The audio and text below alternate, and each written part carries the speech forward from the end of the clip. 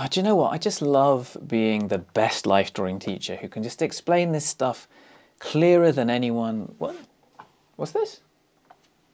Oh, thanks.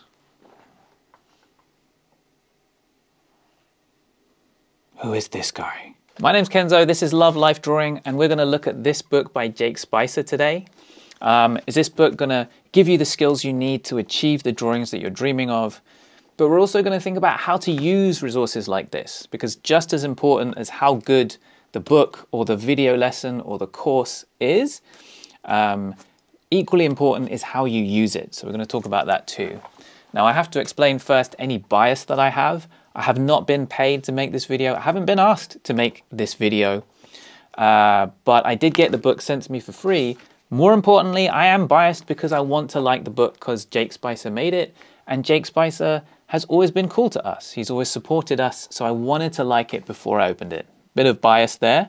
On the other hand, I'm obsessed with how life drawing is taught, and I can't help but just say what I think about that and how I would do it differently, as you'll see. So it should be a good review. And the first thing I do when I come across a book or a video lesson or a course is I think, is this a teacher or a demonstrator? So I was going to say teacher or show off, but I think that's a bit unfair. So a demonstrator is an expert artist who does a beautiful painting or a beautiful drawing on video or step by step in an article or something, and they just say what they do. This is how I do it. This is me doing the arm or whatever. And that's really useful to see expert demos, especially when you're later in the learning process. So you've got a foundation of skills, and then you can pick things out from the demo and start to break them down and apply them yourself. When you're earlier in the process, when you're starting out a little bit more of a beginner, those expert demos can be not so useful because you can't do that yet and you're not exactly sure what they're doing or how they're doing it, and then you try and apply what they say and it won't work, and then you might blame yourself. And what you really need then is a teacher. A teacher understands where you are, and they're going to give you the next step. They're going to give you the next doable exercise that's going to build the next skill that you need in a sequence that constantly sets you up for success. And that's the teacher's job. So if you feel like you're constantly flailing about and failing, it may be because you don't have resources from someone who's a good teacher who's constantly setting you up for success every time. I think Jake Spicer is a really good teacher. So how do I know that?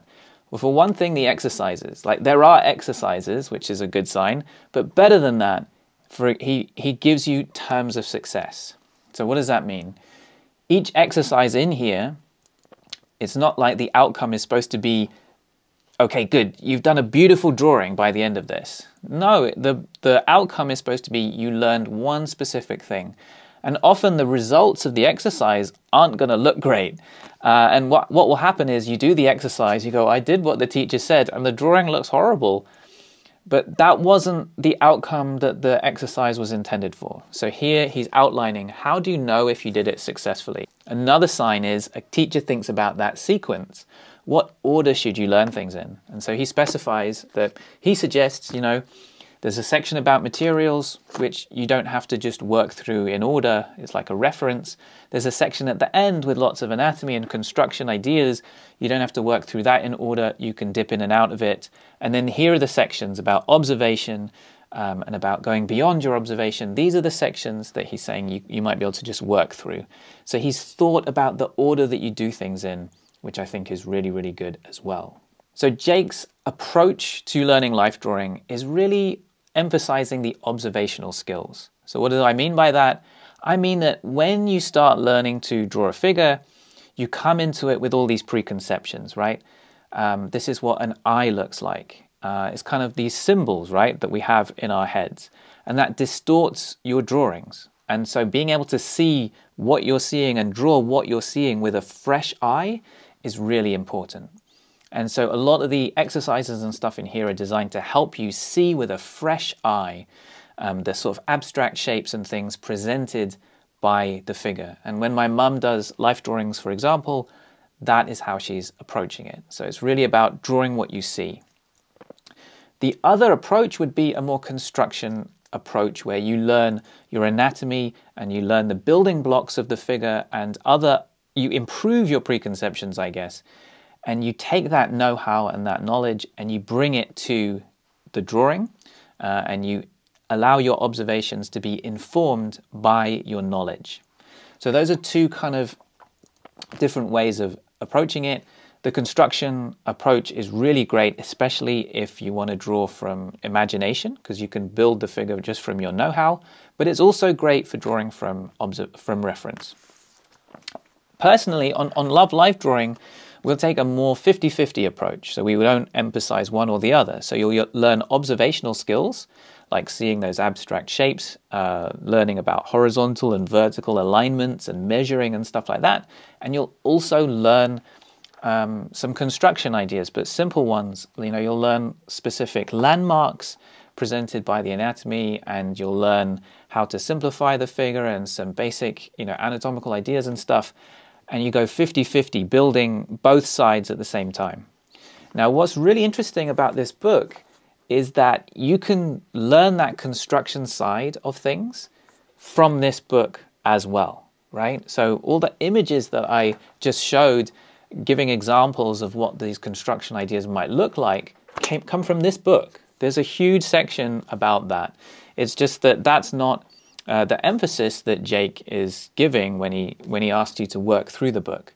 But if you wanted to learn that construction approach, this is also a really good resource for that, which is interesting, right? So if I was your teacher, we could use this as a textbook, and I would give you exercises from different parts of the book, and I could get you to learn my way of learning life drawing using this book as well. Because it's comprehensive, right? It's got both sides, and it's got tons of stuff in it. Another benefit it's pretty big, right? So another benefit to it being so comprehensive is that even as you get more advanced, there's a lot of stuff in here that's going to be interesting and useful. There's exercises in here you probably won't have tried. There certainly were for me. Or exercises that I just haven't done for a while. And it gets you out of your comfort zone once you're in a rut with your practice, which is really cool. The downside to it being so comprehensive is it could be intimidating. It's pretty thick, right? And you're like, oh my God, do I really have to work through all of this to kind of get what life drawing is about? Now, like I said, I think you can use this, just work through it. If you don't want to work through the whole thing in order, you can pick and choose what you do and focus on certain bits. And so if I was your teacher, this is how I would ask you to work through this book. These are the things I'd ask you to focus on. Now, I should also mention a couple of other cool things about the book. One is how it's written. So I pride myself on being quite articulate and explaining things clearly. But Jake has written stuff that I've tried to describe in past videos, and he's just described them better than I have in this book, which is annoying. And also how it's bound. So I wish all art books were bound like this. So that's not broken. That's not like glue come away. It's bound like this, so that every page you open opens properly and fully and flat.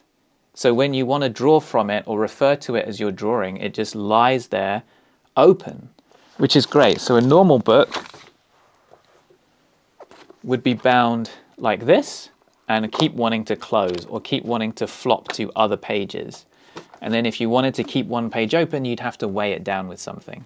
So to conclude, Jake is a teacher and he's created a book that's a real achievement, and I think you could really get a lot from it. You can work through it in different ways. I gave you my suggestion for one way to work through it, or you can work through it the way it's designed by Jake, which is probably great because he's such a great life drawing teacher. Maybe it's like the Highlander, like there can be only one. And that means if I chop Jake's head off, then I will be the greatest life drawing teacher. If you want to know what my sequence is that I think you should work through the life drawing skills, I have a PDF guide that you can download for free below. You could combine that with this book, work through the book in that order if you want, or if you don't have that book, you can just work through it in order. There's links to tutorials for each skill set as well. So check that out at the link below. And I hope you enjoyed the video. I'm trying to up the production quality. I don't know if did you notice? I put so much effort in. Did you even notice? Anyway, leave a comment below. what you thought about the video, what you think about the book, and I'll see you in the next one.